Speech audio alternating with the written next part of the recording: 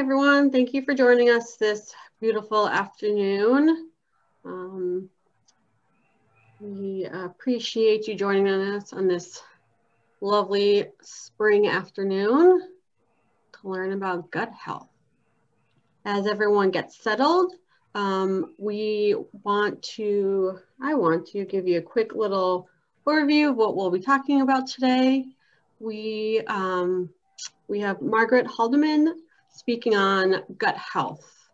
This diverse collection of tiny creatures is known as our microbiota, and bacteria has always been considered bad germs, but now we know that the vast majority of these microbes help keep us healthy. As we go through the presentation today, please feel free to use the chat to ask any questions. Our speaker will be stopping periodically through to answer those, so please take advantage of that. If you would like to disable the closed captions, click on live transcript on the bottom. It's a little icon, and then click on hide subtitles. And we are recording today's presentation. So if you do know someone who is unable to make it, we will be sharing it with SCTV and adding it to the library's YouTube channel. And with that intro all set, Margaret, the floor is yours. Thank you. Great. First of all, thank you for letting me speak to you today. This is one of the areas that I've been working on for a number of years. First of all, my background is actually biochemistry. My bachelor's degree and PhD are in biochemistry. I worked on protein degradation for a number of years, and then database development. And then I got a job in Connecticut working in the area of microbiome science. My PhD, my postdoc was in microbiology, looking at ways microbes acquire antibiotic resistance.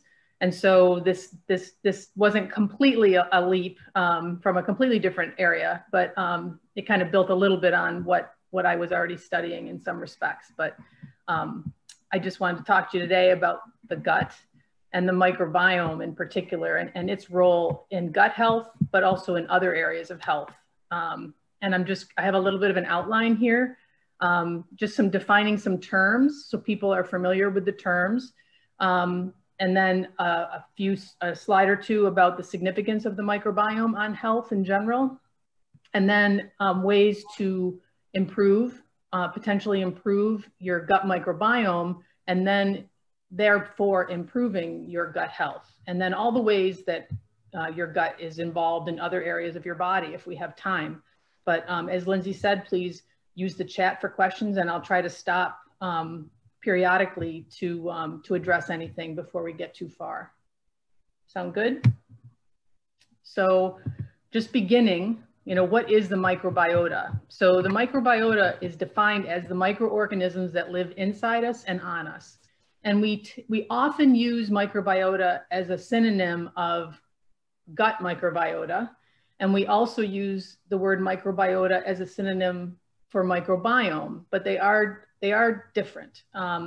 When we talk about the microbiota, so that's the organisms, it's fungi, bacteria, viruses that are inhabiting our body inside and out, we have a few features that we think are important. One is diversity, so that's all the different types of organisms that inhabit us. And the other is abundance, which is the amount of these organisms. And it stands to reason that these are two features that might play a role in the health of our microbiota. But what I think is really interesting, and what we've learned over the last decade or so, is that our human cells, we have far fewer human cells than we have microbial cells inhabiting our ecosystem. Let's call our body and our microbiota our ecosystem. And why that's so amazing is because, and we'll address it a little bit with the microbiome, because the microbiome involves all the organisms that I just mentioned, and then specifically the environment and the genes that they all deliver. So that's that microbial world. And the reason I point out the number of different microbes that are in your body, think about all the genes that those microbes deliver to your body, all the functions that they potentially deliver to you. And when we think about drug targets, think about that as well. You know, we are all so similar from a human genome standpoint. There's almost very little difference between you and anyone else on this call in terms of our human genome, but our bacterial genome is very different. And in fact, your bacterial genome can change throughout your life. So when we think about ways of modulating our health, the microbiome is an amazing target because it's very unique and selective. And when you target a gene in your human genome, you can mess up a lot of other things at the same time. I mean, cancer treatments are a perfect example of this. But if you're targeting a microbe, you may not have as big of a side effect, for example, or an adverse event. But anyway, so the microbiota is defined as the microbiome plus all the genes and the environment that they create. And I just wanted to point out again that that's a lot more genes than your human cells deliver, and that more of these genes are unique to you from the microbial contribution. So we have microbiota and microbiome. And just to give you a little level setting about how amazing this category has become. So prior to COVID-19, I would say this was probably one of the areas that was exploding most amazingly, if you will, from an academic research standpoint and a company investment standpoint. So this is just a chart that kind of tries to take home the message about how much investment of time and resources and money are being devoted to the microbiome. We have publications, the explosion of different publications on the upper left, and then various charitable organizations, as well as businesses that have come out of microbiome research in the middle, where we have the Gates Foundation and the National Microbiome Initiative. And on the far right, just the investment of venture capital, for example, in microbiome work. On the lower right, we actually have companies that have sprung out of the information that has been acquired over the last 10 years of microbiome research. Most of these are testing companies. They'll test your fecal microbiome, your oral microbiome, or skin microbiome, and try to determine where you fit in the general public as they define the general public. And then in the center, lower part of the center of the slide, sorry, that's the number of patents that have been granted. Another measurement of exploding information and exploding interest. And on the far lower left, that's just to cue me to remind everyone that the tools for genetics, the tools for sequencing both human and microbial genes have just become so much more accessible, so much less expensive, so we can learn so much more about the genes that our microbiome contribute to our health. And this is a slide just to remind me to tell you about all the different diseases and health issues that are of interest with respect to the microbiome. So what I did here was looked at the number of clinical trials registered in clinicaltrials.gov that were related to the microbiome, or tools that will intervene in the microbiome. We'll talk about that in a little bit. And all the diseases that researchers think might play a role with respect to the microbiome. So it's not just gastrointestinal disorders. There's a lot of data coming out about emotional and mental health issues, even lung, like pneumonias and vulnerabilities to pneumonias and other not gut related things. There's also research being done on the role of the microbiome in fertility. So there's really nothing, I mean, it's just from head to toe, the way that we believe the microbiome is involved in our health. So where does the microbiota come from? Where does the microbiome and the microbiota come from? Well, we know now that the vast majority of the microorganisms that you have today came from your mother. During a vaginal delivery, microorganisms from the mom are deposited on the baby, and that's, you know, as designed, so to speak. And what we've learned from many, many years of research, we've learned that cesarean delivery provides a different set of microorganisms, because not passing through the vaginal canal, those babies escape some of the microorganisms that perhaps would confer a health benefit. So cesarean delivery, children are typically colonized by microorganisms that are from the mom's skin and the environment. And it's not just moms that influence it, although they play a big, big part. That initial seeding event is very important, but we also know that going forward, diet and genetics, the environment you live in, drugs or supplements that you may take, these all will have an impact on your microbiota over the course of time. We also know that age affects the microbiome.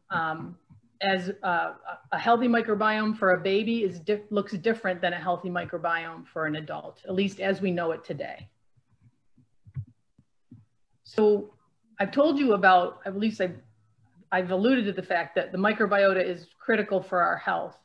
And the gut microbiota is critical because of what it does. Those microorganisms contribute to a variety of processes in our body which confer health.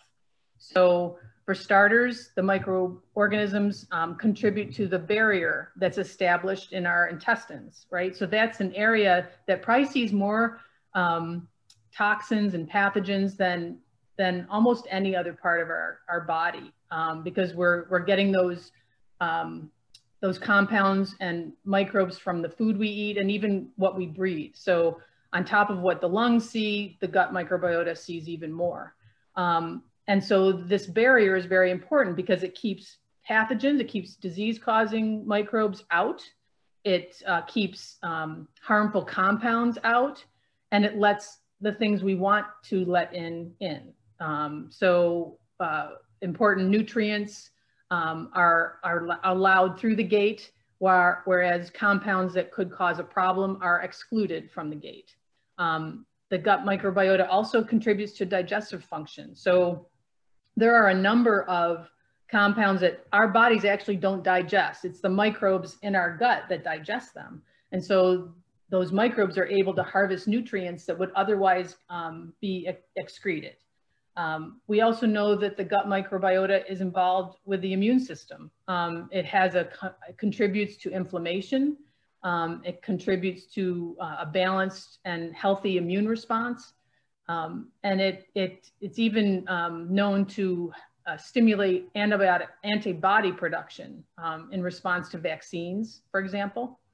And the microbiota itself, the organisms in our microbiota, actually produce nutrients that we need, that we can't get any other way. There are some organisms that produce vitamins that we need, enzymes that we need. They produce mucus, which is another layer of protection in our gut barrier. And they also produce short-chain fatty acids. And short-chain fatty acids are the key nutrient for the cells in our intestines. So to have healthy intestinal lining, you need short-chain fatty acids. And for short-chain fatty acids, you need a healthy microbiota. And because the gut microbiota influences the barrier protection and all the nutrient use, not only use, but production, it's also highly involved in nutrient absorption. So when the microbiota is thrown off kilter, certain vitamins and minerals and other fuels for our body are not properly absorbed. And I alluded to a little bit of this. So we know that the microbiome changes throughout the lifespan. A baby typically is colonized with a certain type of genus of organisms known as bifidobacteria. But as we age, that population of bifidobacteria typically declines. And one relationship we see with a changing microbiota is a changing immune system. So in this picture, as an individual progresses from baby to older adult, we typically see a decrease in diversity of the microbiota, a decrease in good bacteria. So some of the key players that we know are fundamental for our health, they decline, and an increase in the pathogens or the disease-causing bacteria, and an increase in inflammation. And so and related to that, we also see a decline in immune function. So there's a term called immunosenescence that describes the aging of an immune system, for example. And immunosenescence is believed to contribute to a rise in inflammation, which we now know is, a fundamental element of many, many diseases. So these are all interrelated: the microbiome, the immune system, inflammation. So looking at the microbiome as at least one factor that maybe we can improve, may improve our immune responses and also improve our inflammatory state. Again, because of what the microbiome can do, there are things that influence the microbiome and its ability to do those functions, its ability to protect the integrity of the gut barrier and help with digestion and stimulate the immune system. We know that diet plays a key role, where you live plays a key role, whether you have pets, whether you spend time outdoors. These are all elements that we believe influence the microbiome. The supplements or medications that you take, and as I mentioned, age. Maybe we could see if there's any questions. Hey, Margaret, as of right now, we don't have any just yet. Fair. I just didn't want to get too far. I tend to talk too fast, so you'll have to put the brakes on for me. Not at all, thanks. And again, just to show you about microbiome health, while we think it can play a role in so many, many things, we actually have evidence that it plays a role in digestive health, immunity, this, health of the skin, your oral health, and all these other elements here listed on the slide. And another thing that I'm finding more and more evidence on is the contribution of the microbiome to your perceived stress and emotional health. We're seeing more and more evidence of that over time. And that's actually a big focus of research right now as folks are dealing with a lot of stress due to the pandemic. So it's a time to kind of focus on an element of the pandemic, but still looking at the microbiome's role in the stress perception. The next thing I'm going to talk about is antibiotics. So for years and years and years, antibiotics had been thought of as being really a wonder drug. And I'm not disagreeing with that at all. But we know now that antibiotics have unintended consequences. If someone needs an antibiotic, if they have a bacterial infection, prescribing the right antibiotic for that bacterial infection is invaluable. As we know, it's life-saving. However, we also know that prescribing an antibiotic when it's not a bacterial infection or potentially prescribing the wrong antibiotic can lead to problems. So antibiotics, we know, target specific pathogens, right? If you have an ear infection, your doctor is going to give you an antibiotic that might be different from an infection in your foot, in the skin infection or a bronchitis infection, right?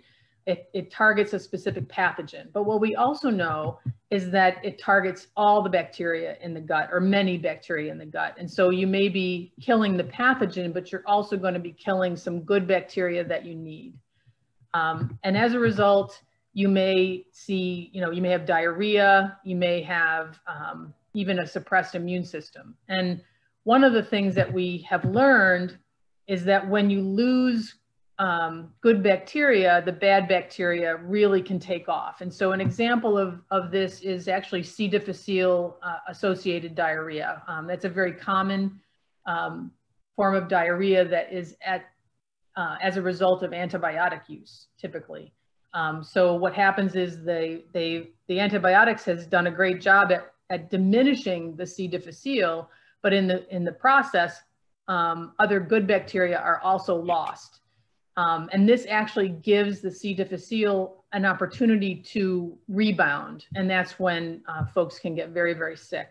And that's an extreme example, but we believe that some antibiotics can throw your gut microbiota off for up to a year, which is a very long time to be out of balance and a very long time for your immune system to be vulnerable. So again, antibiotics are obviously life-saving treatments, but they need to be used with caution and appropriately to preserve the gut microbiota. So one of the tools that we have learned about that can influence your microbiota is our probiotics. And probiotics, the official definition is live microorganisms, which when administered in adequate amounts confer a health benefit on the host. Briefly put, they are microbes that you can add to your daily regimen to give you a health benefit. So in this case, you are the host, right? And knowing which microorganisms and how much is really the secret sauce. And we'll talk a little bit about that.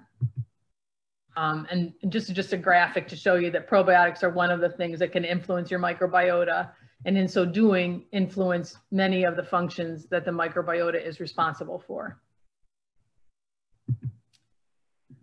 When we talk about probiotics, this will help with understanding what is meant by a benefit and an adequate amount, et cetera. When we talk about probiotics, we need to talk about three names of the probiotic. From our high school biology days, I think some of us can remember the terms genus and species. And for probiotics, this is the start, but it's not the end. So with a probiotic, you need to know the genus and the species, but then you also need to know the strain or the third name. So you're looking for three names for a probiotic. And the reason is that benefits are strain specific. And an analogy that we use for this, we use dogs as an analogy. So you have a Saint Bernard and you have a Chihuahua. They are the same genus species, but they're clearly different animals. They have different exercise needs, different food needs, and they deliver different benefits to people. So when you think about a probiotic, think about, what is it that they need and what do they deliver, right? You wouldn't say all drugs, take a drug. Right? You have a runny nose, just take a drug. No, you need to know what specific drug it is. Or you wouldn't say, just eat food, all food is healthy, or all food is, good for you. No, you need to know the specific food. So when you think about probiotics, think about that specificity that the strain describes. And then again, when we think about that definition, it's a live microorganism when delivered in adequate amounts. And the way doses of probiotics are described most accurately is by the units called colony forming units. And that describes the ability of the probiotic to be viable. Some labels, in fact, the FDA requires that labels are described, the dose is described in milligrams, which is not an appropriate unit of measure for live microorganisms. So you're looking for not only three names for the strain, but you're looking for units of measure called colony forming units, CFUs, because we believe that probiotic effects are dose specific. So you need an adequate number to get the benefit. And we're relying on clinical evidence for this. So if the clinical study used a specific strain at a specific dose, we have to assume that you need that dose in the absence of other information, that you need that dose to get the benefit. And the third bullet alludes to that. So the dose being delivered by a probiotic product should be based on studies in humans that have demonstrated the benefit at that dose. And then the last piece about this is that probiotics should be labeled with CFUs, but should also have that dose guaranteed to time of expiration.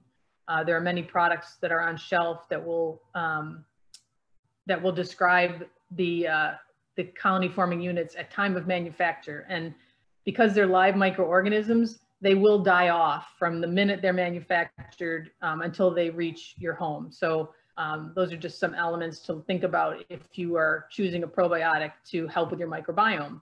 And again, the last little factoid is, you know, if you think of probiotics like antibiotics or drugs, you know, pick the right strain for the right benefit and at the right dose. Another tool to improve your microbiota is making sure that your diet includes a lot of prebiotics. So prebiotics are the fuel for those good bacteria that are already in your gut microbiota.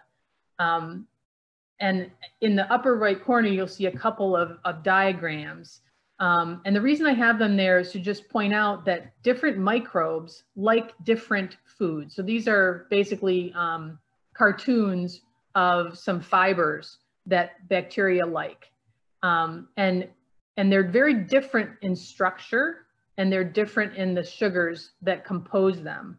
And this is a very important difference to microbes. So there are some microbes that are only going to like the blue sugars, and there's some microbes that are only going to like the green ones. And there are some microbes that can chop the bond between the blue and the green sugar, and others that can't make any progress on that at all. So you really need that diverse consensus, if you will, of these microbes so that you can get all of the benefits from these prebiotics. But again, these benefits from the prebiotics are predicated on the fact that you've already got good bacteria in your microbiota and you want to feed them more. And then just one last comment about prebiotics is that a lot of folks equate fiber to prebiotics, and that's not necessarily the case. Not all fibers are prebiotic, and not all prebiotics are fibers. So there are other polyphenols and other compounds that you get in a healthy diet that are prebiotic and feed those good bacteria that are already in your gut. And then another element of confusion sometimes has to do with fermented foods. So fermented foods are good for your diet. If they're truly fermented foods, they are good for you. But remember that what a fermented food actually is a food that's been exposed to bacteria or yeast, and the goal is to achieve a particular texture and flavor. Right? So for example, yogurt, right? You're trying to achieve a tangy flavor, a texture that's smooth, not too watery, or, you know, so there's goals in mind for this fermented food. However, typical for fermented foods in your home may be very rich in microbes, but fermented foods that you buy from the grocery store may have very few live microbes left. Most of those foods have to be pasteurized. And to be honest, some of those microbes, once they've done their job and they've run out of the carbohydrates that they like, they will just die off. So there's pretty limited clinical evidence to date with respect to a clinical trial demonstrating a benefit with fermented foods. And again, fermented foods are a spectrum. Sauerkraut's a fermented food, and so is beer. So, you know, there's like a huge range of types of fermented foods. But the other thing I'll point out is that the microorganisms in many fermented foods don't survive the stomach, right? The stomach is a very harsh environment. So when it's exposed to the acid and the bile, a lot of times the microbes will die there before they can reach the intestines. The other issue with fermented foods, it's hard to reproduce the benefit. So if you make your own yogurt, for example, even if you make your own, you will have a varying degree of live microbes left each time you make it. So there are, obviously fermented foods are very good, but there are some caveats in relying on them. And then this is just another comparator you know, there are fermented foods and beverages like we just talked about in the middle column, but we're also seeing a rise in the number of enriched foods and beverages. So foods and beverages that are typically not fermented that have had added microbes to them. So I see on shelf, I see orange juice with added probiotics, and I see cookies with probiotics. And these are what we would call enriched foods and beverages. And often the dose is not efficacious. It may not even be well described. And again, it can be hard to reproduce. And then on the other far right are supplements. These are typically one purpose only. They're to deliver probiotics. They typically do a pretty good job if you shop wisely, and can offer some benefits, but they offer limited nutrients, right? They're not going to be really taking up, filling many gaps in your diet, for example, other than live microorganisms.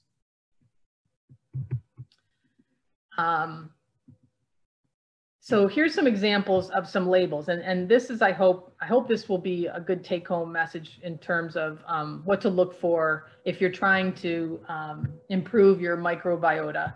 And if you're using, for example, in this case, dietary supplements with probiotics. I just wanted to point out with the yellow boxes, you'll see the strain names. I hope you can see the strain names labeled. So in this upper left corner, Lactobacillus rhamnosus GG. So Lactobacillus is the genus, rhamnosus is the strain, or rhamnosus is the species, and GG is the strain. And like I mentioned before, the FDA requires that we label supplements with milligram quantities, which is pretty meaningless for live microbes, but a good product will also label with the number of CFUs so that you understand what you're getting and that you can pick the right strain at the right dose for the benefit you desire. In the lower left corner, another product that does a great job labeling their strain. They actually are going down to the subspecies level as well as the strain level. So Bifidobacterium longum, subspecies longum, strain 35624. Now they labeled with milligrams as the FDA requires, but in the fine print you'll see that, in the fine print you'll see that they are equating their 4 milligrams to 1 billion colony forming units when manufactured, and then they're saying that that we will lose 2 logs, so that'll be down to 1 × 10⁷ CFUs by the time of expiration. And then on the left is kind of a not so great example because the company here isn't telling us what strains are in the product. They're just relying on the genus and species, which is not helpful because if you really wanted to know what the clinical benefits are, you really need to have the strain name. The blue box shows some of what they're calling a prebiotic blend. The doses that are delivered here are typically not prebiotic, effective as a prebiotic. They're very, very small doses. Most prebiotics require grams of material to be prebiotic. And I'm not sure what this FiberGum Bio registered trademark is. That maybe that has a selective activity, which may justify the part of the blend. But again, just look at the labels. Should you decide to go the supplement route, again, prebiotics, you typically need grams of material, and 150 milligrams is unlikely to be much help. And again, in the red box, this company says formulated with 60 billion CFUs at time of manufacturing. And, by the time of expiration, you're probably going to have 600 million CFUs or less, depending on the organism and how it's packaged. That's the other thing. The way people keep probiotics alive is through very specialized packaging that excludes moisture and oxygen as best they can, just to give you more days of viable probiotic activity. So I can review here a little bit, just talking about, you know, the microbiome and its importance for optimal health. And that's because of all the functions that it contributes to, both digestive and beyond the digestive system. Some takeaways about probiotics, and if you were to choose those as part of your daily regimen, some features to look for in a good probiotic. Again, you want to have something that has clinical support behind it, so that you can rely on the dose, and also so that it can, it's also manufactured properly so that you know that the dose that you want and you bought will be there when you consume it at home. There are ways to make these products stable, and if companies invest properly, then they can deliver them to you in an efficacious dose. And the other thing I would caution about is that a lot of these multi-strain, multi-ingredient blends, they have yet to be clinically proven, clinically studied even. When you mix microbes together, you can actually have them compete. And when you mix microbes with prebiotics, an issue there is that the prebiotics often contribute moisture, which also limits the viability of the probiotic. So it is a lot more complicated from a formulation standpoint than one might think. Again, with respect to prebiotics, not all fibers are prebiotic, and that you can get prebiotics in compounds that are not considered fibers. Fermented foods, while they're healthy, especially if you make them at home and you know how to do it, but the ones you buy in the store may or may not be delivering on the live microbes that you're looking for. And that same holds true with other foods and beverages.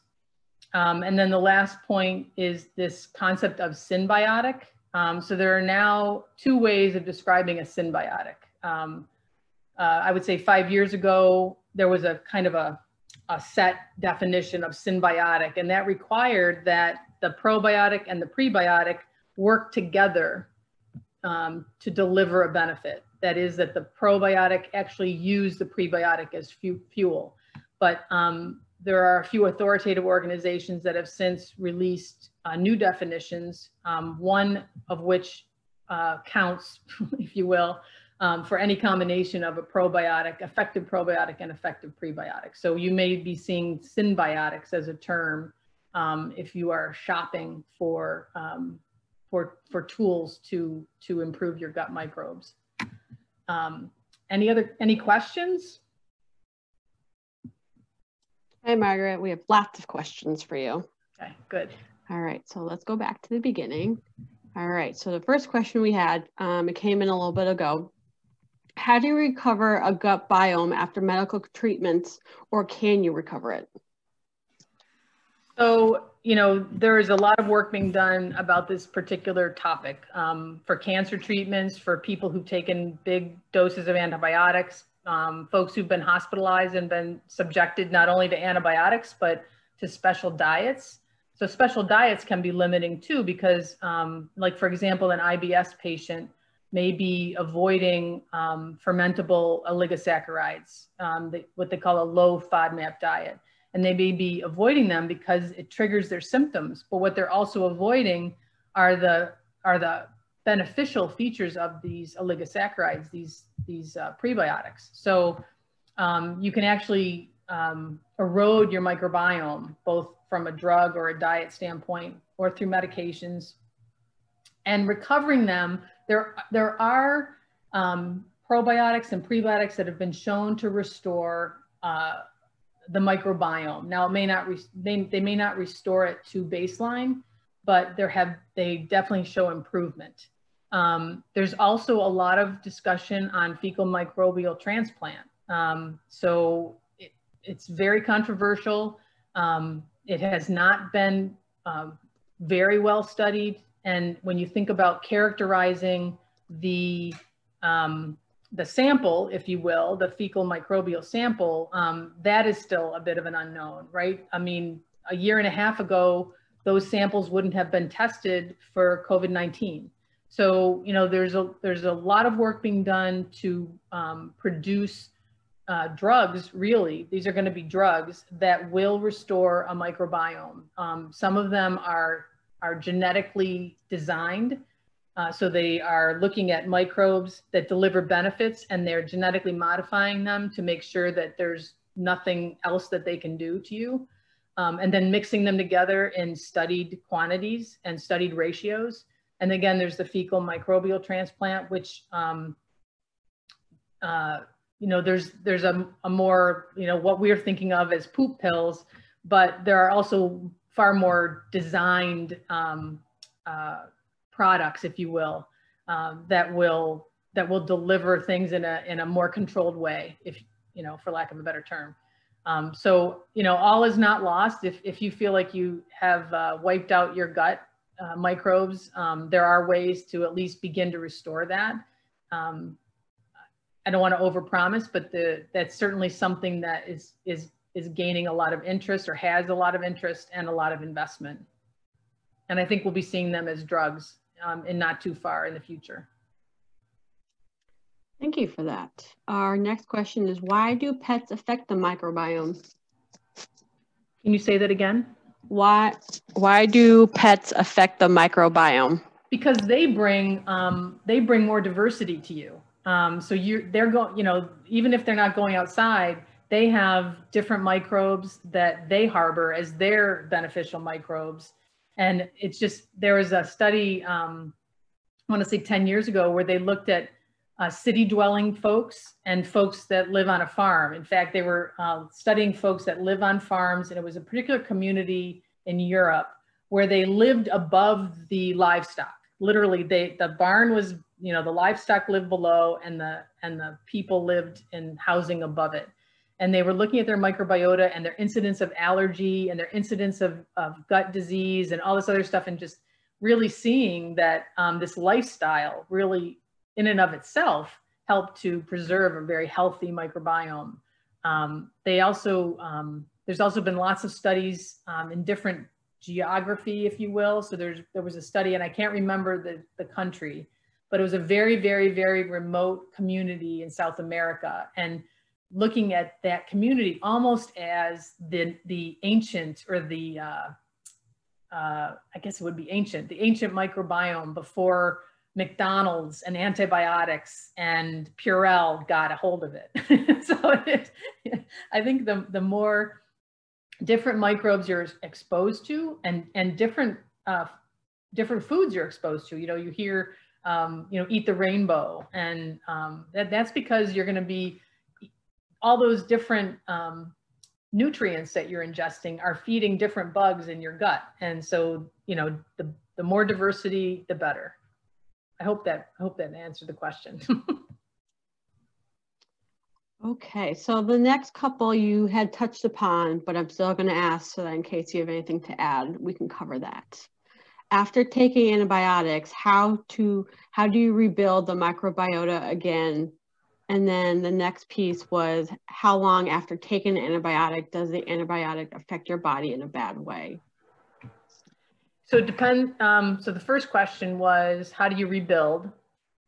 And, you know, again, you know, resuming a healthy diet, looking to proven probiotics can help, looking for prebiotics that also can help. You know, again, the healthy diet is a big element of that prebiotic menu. You know, I think those are the things I can think of off the top of my head. I think it depends on the antibiotic too. Some antibiotics are much more aggressive than others, and some actually act directly in the gut. So many antibiotics have to go through like a first pass, if you will. So your liver is involved in processing the drug into its active form. But some antibiotics go directly to the gut, and so they can be some of the most aggressive and the hardest to come back from. There are definitely antibiotics associated with incidence of C. difficile, which I mentioned was kind of a very serious side effect of some antibiotics. So again, it depends on the antibiotic, but and it'll depend on that antibiotic if you even see an adverse event. Some people take antibiotics and have have never had an adverse event from it. Other people can barely keep them down when they take them, and often, you know, often just are not even offered that drug. You know, I know a few people who can't even keep Bactrim down, you know, the doctor doesn't even offer it to them. So, you know, it depends on the drug. It depends on you. Everyone's microbiome is different. The healthier your microbiome is going into antibiotic treatment, the healthier it will be coming out. And how long it takes to feel that dysbiosis varies, again, with you and the drug, and how long it takes to recover from that dysbiosis, again, will vary. But there are a few tools you can use. You know, again, if you look for clinically supported products, you know, you can use PubMed, or you can basically go to company websites and look for clinical support for their products. They often will be very proud. If they have clinical support for their product, they're going to be very proud about it, and they're going to be wanting to tell you about it. So it's often not that hard to find. Does that answer the question? I will wait to see if they check back in the chat on that, but thank you for that. We're moving now into prebiotics. Are they more important than probiotics? I don't know that they're more important, but I think they're easier to acquire from your diet. I think if you eat a varied diet, you know, if you look at prebiotics on the shelf, one of the most common prebiotics on shelf is inulin. And sometimes they call it inulin, sometimes they call it chicory root or chicory root extract or chicory root concentrate, but it's inulin. And the best source of inulin is like onions. Onions have a great amount of inulin. Now that can be why some people, onions don't agree with them. So that's the other element, right? You're going to try to feed your gut things that you can feel comfortable with. So diet, you know, healthy diet, a diverse diet is super important. Lots of plants, but you can also buy prebiotics and probiotics. But again, you know, looking for some that are high quality, delivering a clinically studied either microbe or fiber or prebiotic, and that have been, you know, packaged properly so that the dose that you're buying is guaranteed to the time you consume it. That's another element that I think people forget about with live microbes. Thank you for that. Are taking supplements good enough, or does it have to come from food? Well, it depends what you can tolerate, right? If you know that you're not going to be eating fermented foods, you question whether your diet is adequate, try a supplement. Just look for one that's of high quality. I really think there's a lot of stuff out there that is not of high quality.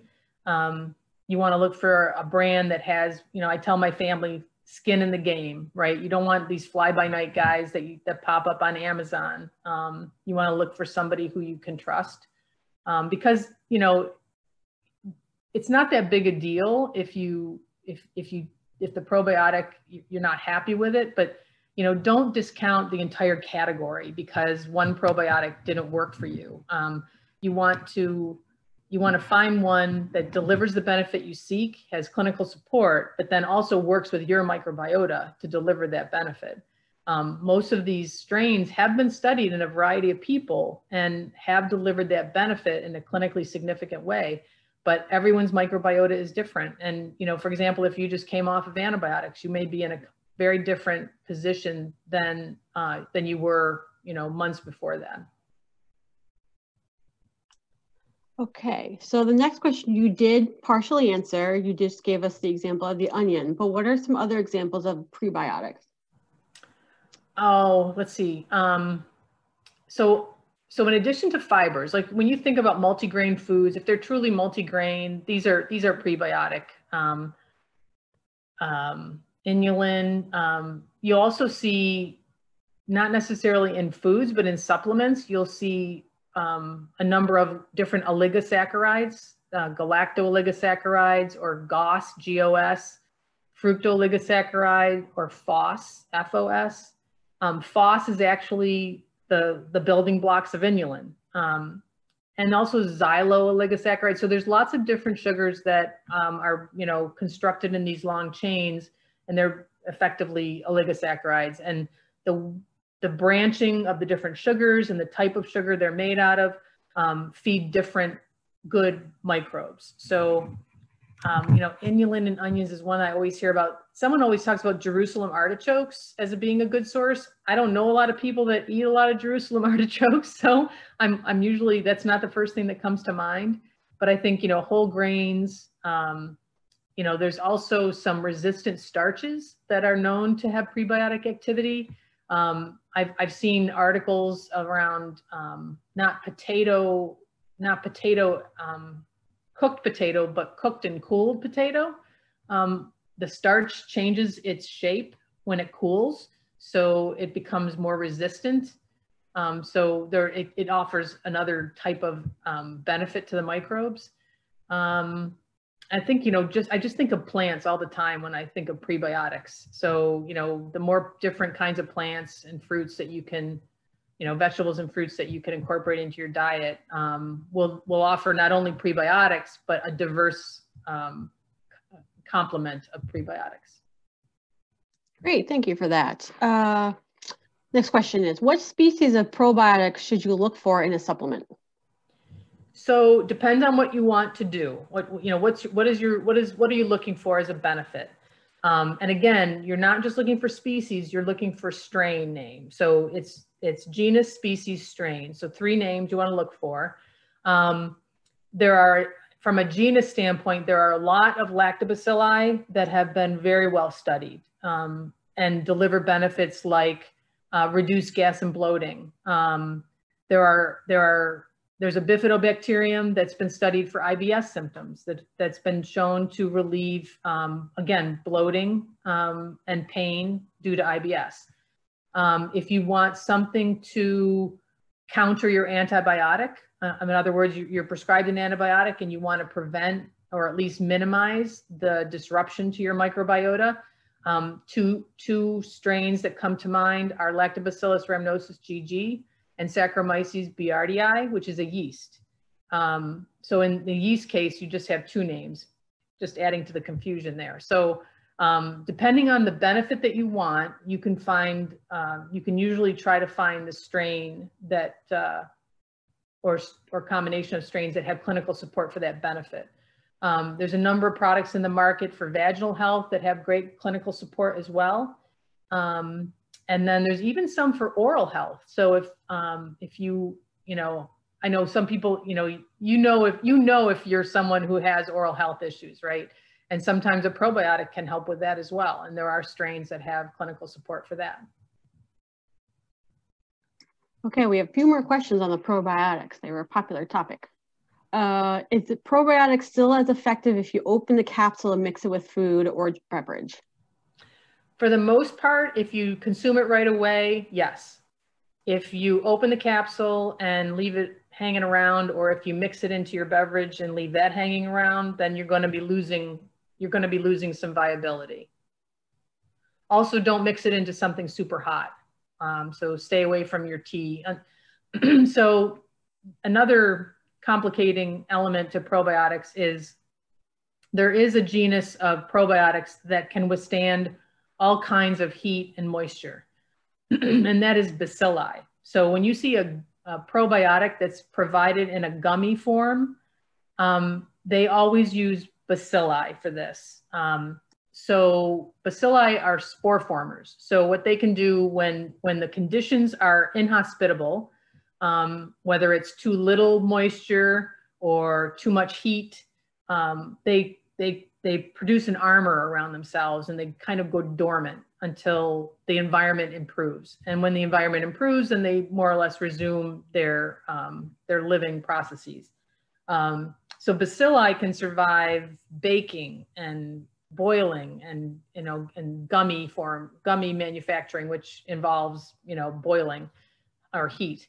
But bacilli are not as well studied as lactobacilli and bifidobacterium. There are a number of bacilli that are well studied. One of them that comes to mind is BC30. Another one is called lactospore, and a third one I know of is DE111. So these are three that do have clinical support. And again, those are three that can withstand whatever you're going to dish out, more or less. That one, if it was in a capsule, for example, you could put it in hot tea and consume it, and it would be just as efficacious as if you ate the capsule. Great, thank you. Can you take one probiotic in the morning and a different one in the evening? Would they each be effective? Yeah, it depends what you're looking for. If you're looking at a clinically supported product and you're taking it in the morning and likewise in the evening, then there's a very good chance that they would be effective. Because the studies weren't done that way, I can't promise you. But because you're adding several billion CFUs to trillions of CFUs in your gut, they probably wouldn't run into each other, if they were run into each other, in virtual space, given how many other bugs are there. But again, I can't promise because that's typically not how the studies are run. They're usually focusing on a regimen that is provided all at once, whether it's once a day or twice a day, but provided all at once. So next we have a pretty interesting question. Does following a FODMAP diet create issues or imbalance for the microbiome?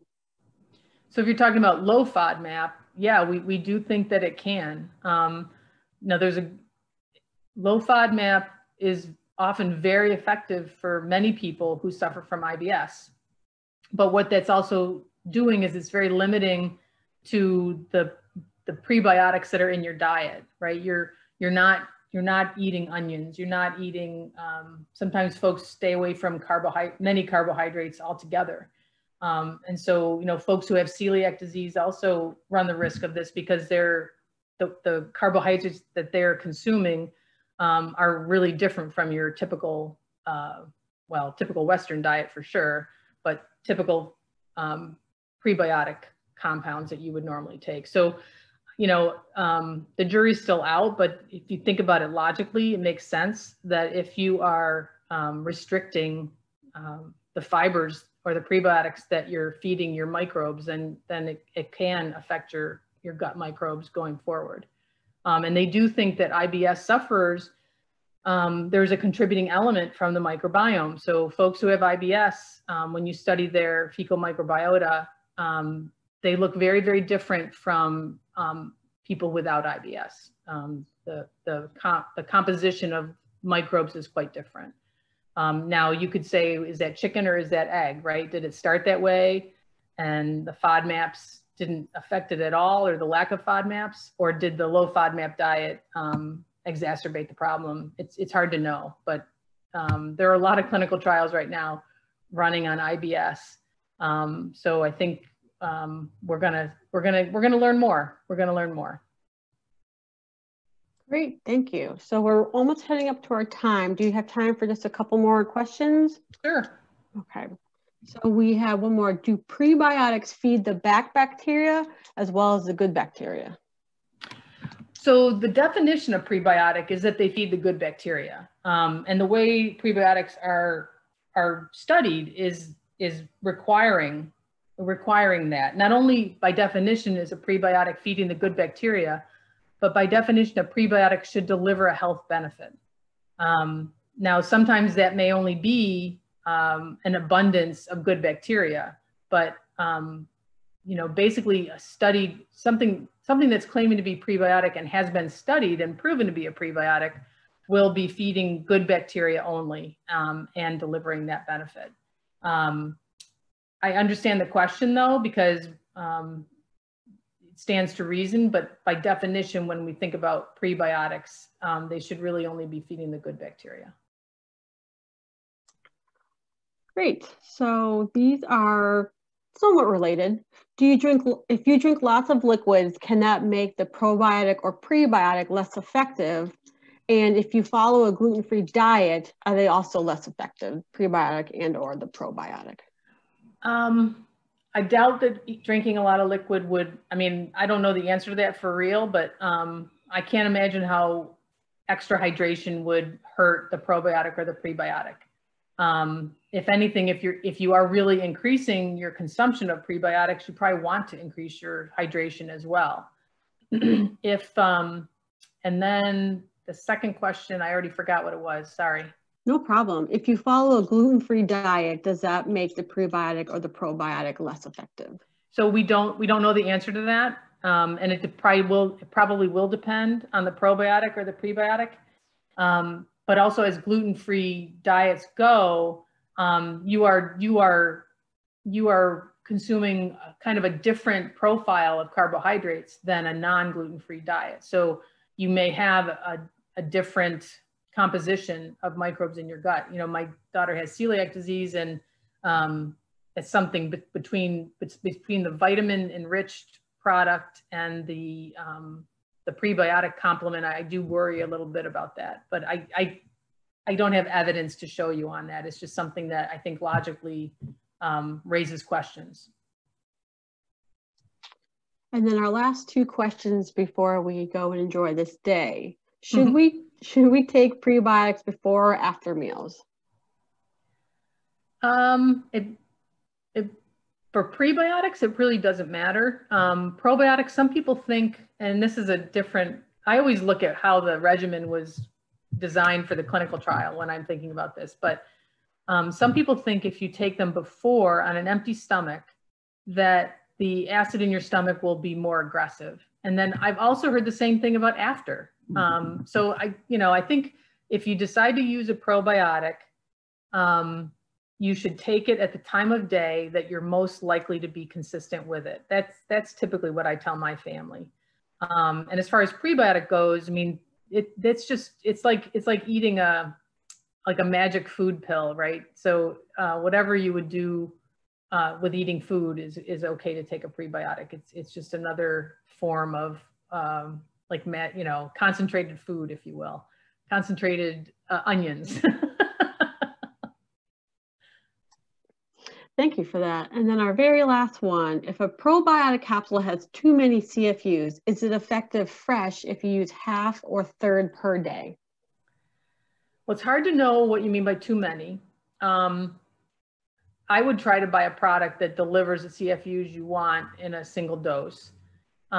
Because if you do open the capsule, I think the viability is really going to suffer. So like taking half a dose, I just don't think it's going to work so well.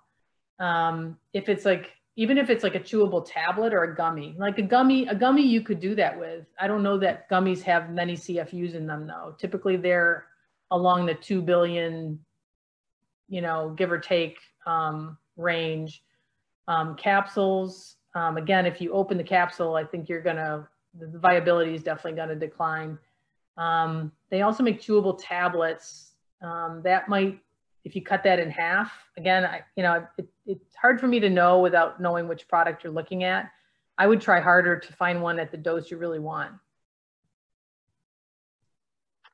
All right, great. So I did add your resources into the chat that you had on that last slide that we didn't get to, but it is in the chat, so everyone is able to click on those links. And I do want to thank you again for spending this hour with us. It's been super informational, and the audience members have thoroughly enjoyed it. Great. I'm really glad that people could join us. It's great. Thanks for the opportunity.